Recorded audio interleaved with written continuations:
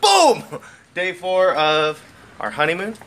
And I just found out something really fascinating about my wife. Oh? Yeah. We left and she was convinced that she had forgotten something. And it was because I was carrying the book bag. Yeah, I didn't have the backpack, so I clearly wasn't ready to go. I hadn't engaged tourist mode yet. Yeah, so apparently she likes to have the book bag on when we walk out the door. That's fascinating. I'll give it to you later, because I don't want to actually carry it, but I definitely needed it when we left. So we have a 3-part plan today. Okay. First, we're going to go to Animal Kingdom. Yes. Second, around 7-ish, we're going to head towards Epcot to eat Japanese. Third, we're going to Chris. Thank you, Chris. And third, we're going to get caught in Hurricane who? Matthew? We're going to get caught in Hurricane Matthew. It's supposedly it's going to hit sometime after like 8 or 9 tonight, all night, tomorrow morning. Not entirely sure on the timeline, but it's supposed to get pretty bad. But if we play our cards right, we'll get stuck in a horrible, horrible rainstorm and then get here before the actual hurricane hits. Before any of the like really strong winds. Yeah, I mean, we're going to get caught in a nasty storm. But we're prepared though. Now we have our flip-flops. Flip-de-floops. Flip-de-floops. Flip-de-flop-floops. Here we are at the Animal Kingdom, where we can see lions and elephants and dragons and triceratops.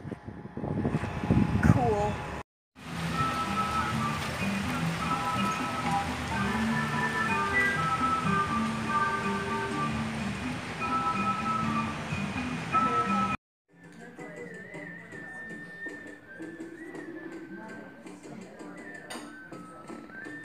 What's up, guys? Alright, so we are in the Animal Kingdom at Tiffin's, which is, sorry for flipping you off there, which is a really nice restaurant. And what you just looked at were totem poles that they're very proud to tell us are 20 years old. It's exciting. Unfortunately, we've run into kind of a string of bad luck. So we got this hurricane coming, and this park is going to close at 5. And there won't be any. All parks are closing at 5. All parks close at 5, and there won't be any parks open tomorrow. And we're kind of just hedging our bets for the day after. So, not a big deal, because we're going to stay in, watch some spooky movies, and probably eat some junk food. And I think we'll have a lot of fun tomorrow regardless, but it's just kind of a bummer. That's all. But we're enjoying what we got going on right now. This is a nice restaurant. Super duper nice. What do you got here? So I have St. George's Amber Lager from Ethiopia, because I thought I'd be adventurous today and order foreign beers. It tastes exactly like liquid bread. It's not very hoppy, so it's got like a really rich yeasty maltiness since it's an amber. And yeah, it just tastes like drinking a loaf of bread. That's so weird.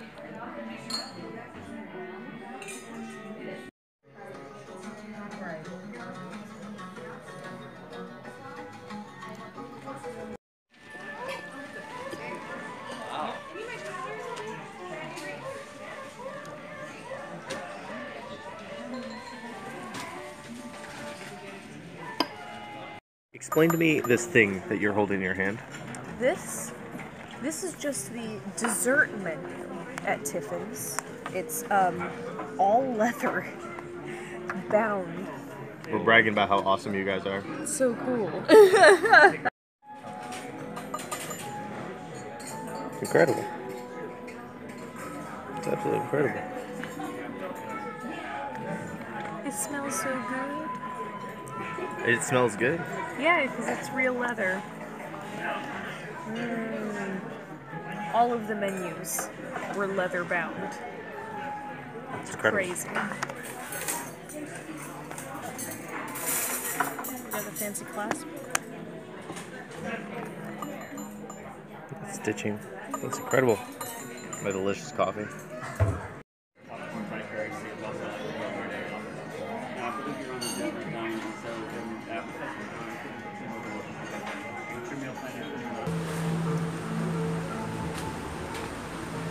It's time. It's time to enact our new poncho plan. Activity poncho plan number 7. Oh, you guys are like.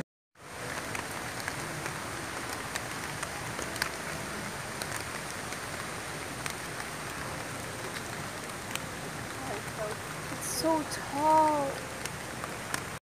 Amanda, nice poncho. Where are we going? What are we doing? We're trying to get on Expedition Everest. It's a pretty cool line that we're just walking through. Apparently nobody wants to ride in the rain. It's Pretty silly. incredible. Pretty Yeah, incredible. it's gorgeous to Oh my God, keep you entertained for hours. it's beautiful. That's why I take the video, so I can go back. I'll just put it in slow motion, and then I can pretend that I'm waiting in the line for hours and hours and hours. Get the real experience.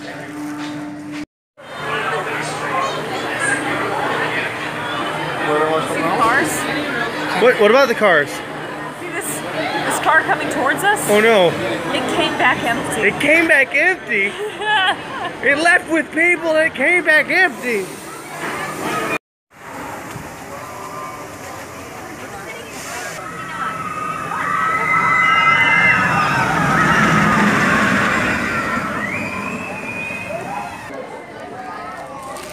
So what did we just do? We did Expedition Everest. That's right. That's Yeah. crazy. Is that We your first time? We got attacked by a Yeti. It wasn't, but it's been so long that I basically forgot everything about the ride. It's pretty cool. The ride like goes forward and then goes back down a different path and forward down a different path. You're on a runaway train, so there's like tracks that are broken. You change paths suddenly. And at the very end, you get attacked by a massive Yeti, and I swear I looked right at his eyes. I swear he was like so close. He almost got me. I had to like drop my hand because I was afraid the Yeti was going to capture me. I think he had a bit of saliva hit me. Either that or it was rain. Might have been raining. I think he was drooling It on was me. definitely Yeti.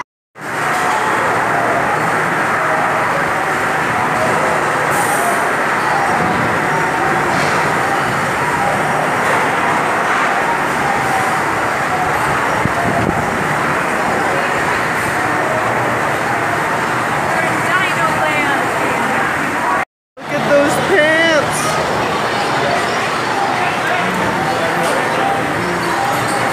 They're ridiculous!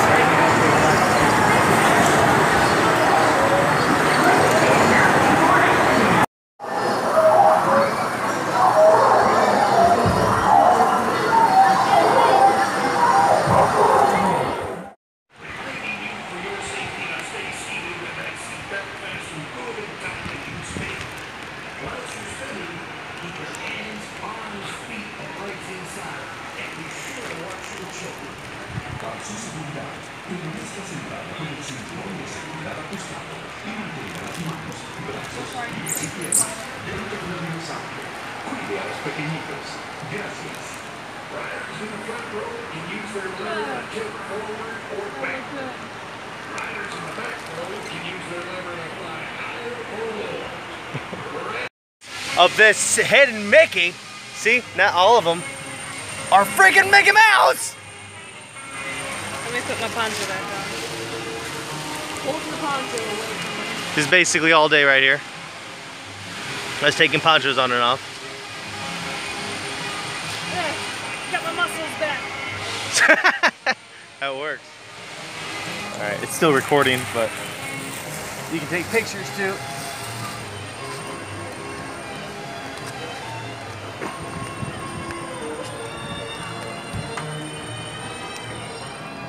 Instead of taking a picture, because I'm the worst.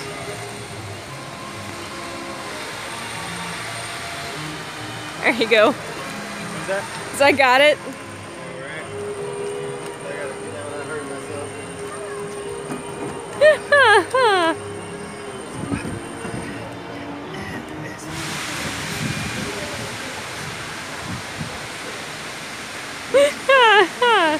Oh.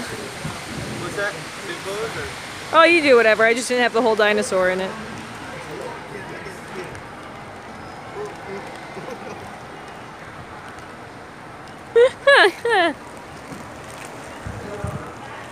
That's not an alligator. Oh, same difference. They're both with me.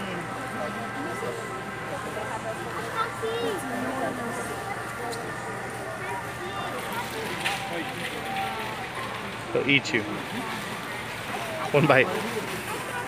But you know what? He seems like there's some delicious food right there, and he does not seem to care. This is the Olden Gate Bridge. This fossil gateway is composed of the giant bones of a Brachiosaurus, one of the largest creatures that ever walked the earth. It stands 52 feet tall and more than 80 feet long. A peaceful plant eater, the Brachiosaurus's enormous neck allowed it to browse amid the upper branches of prehistoric forests.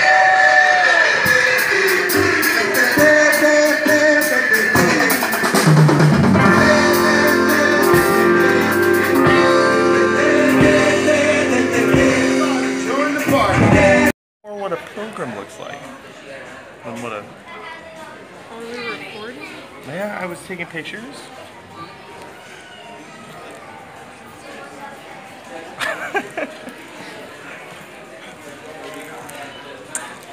Did I get it? I don't know. I found this ridiculous hat. I like it. I don't. It looks silly. But it's even funnier because when it's on Amanda. Nothing fits. Your head's so tiny.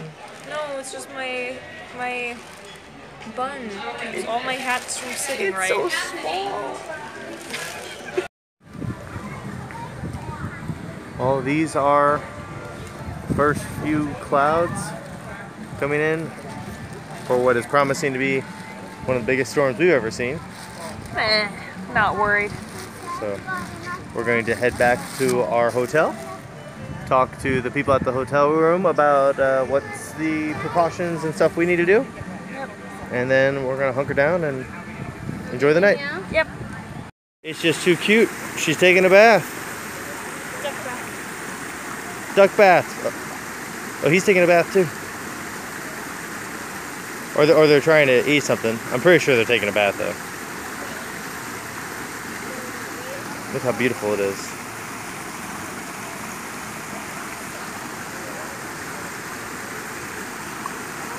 Oh, what are you about to do? What are you about to do? What are you about to do? What? The bravest duck in the world.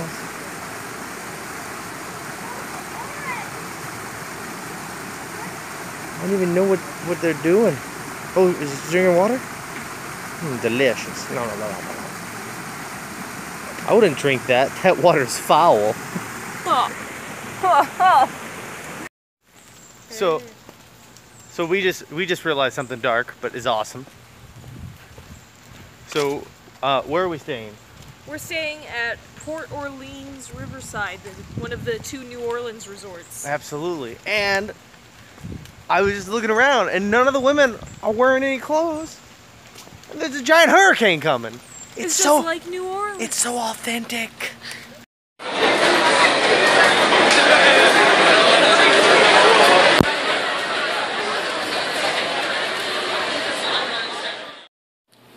Okay, here's what just happened.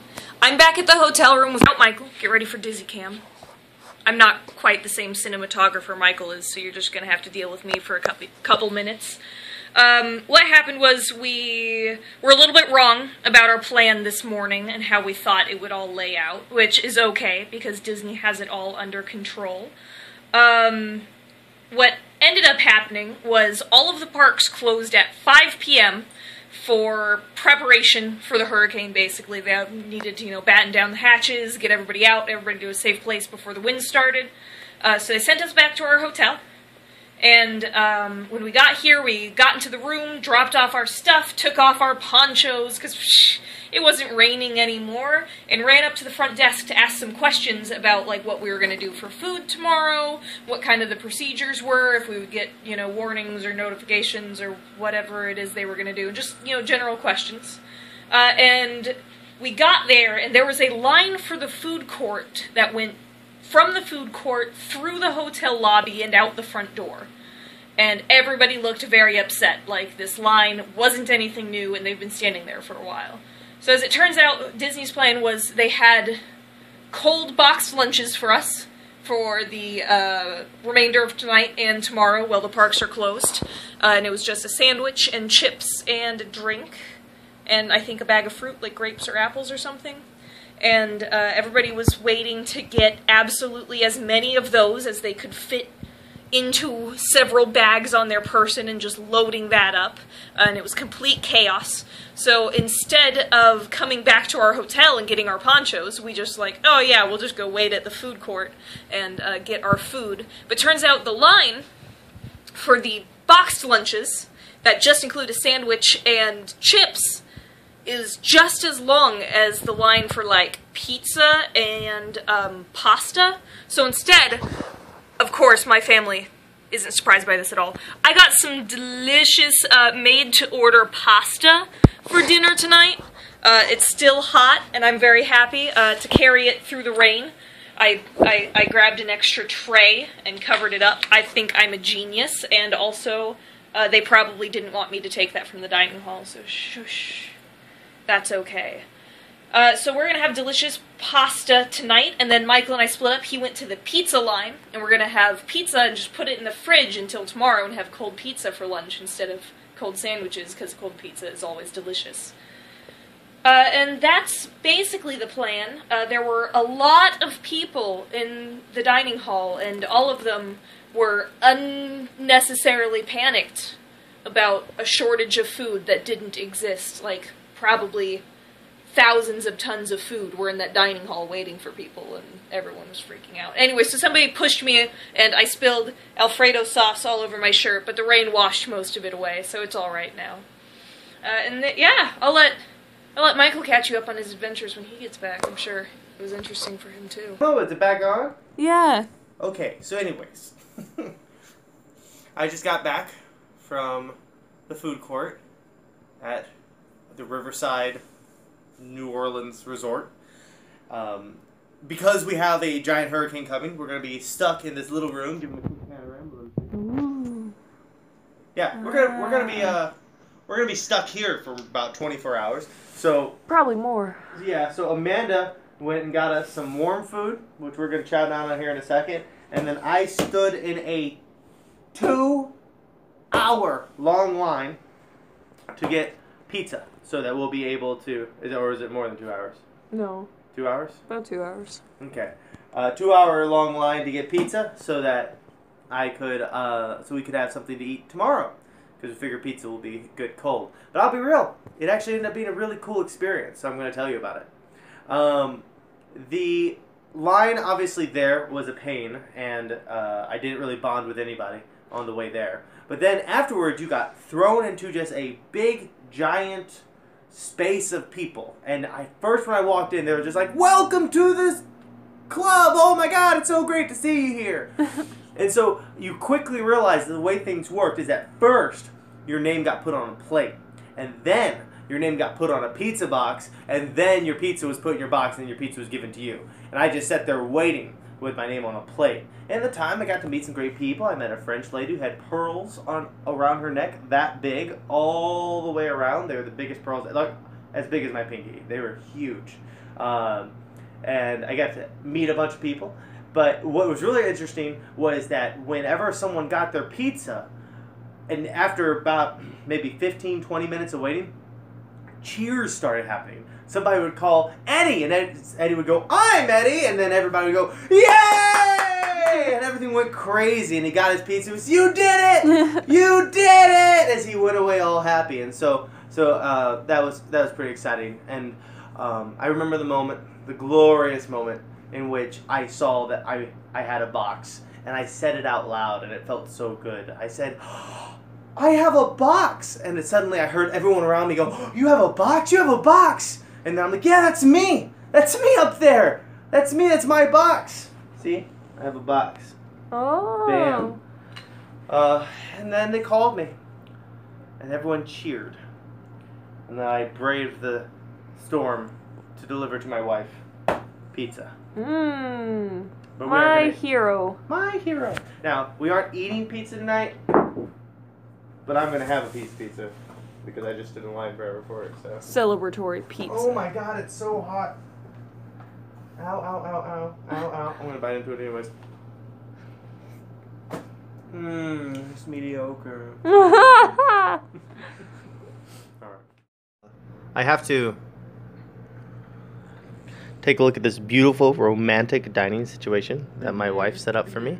We've been filming all of our most lovely dining experiences all week. So. And I love the fact I came home and she had it set up like this. This is home now. By the way, apparently. I live here. We live here now. I came home and look at this. Look at this amazing looking fettuccine Alfredo. I'm already eating. Beautiful meal. Beautiful woman. Beautiful room. Beautiful glass. Okay. So it's 1:45 in the morning.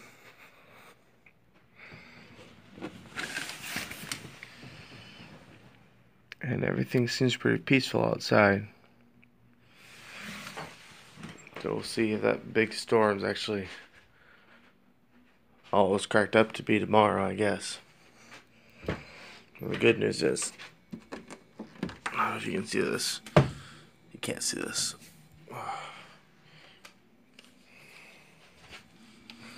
But I have all the pizza any man could want.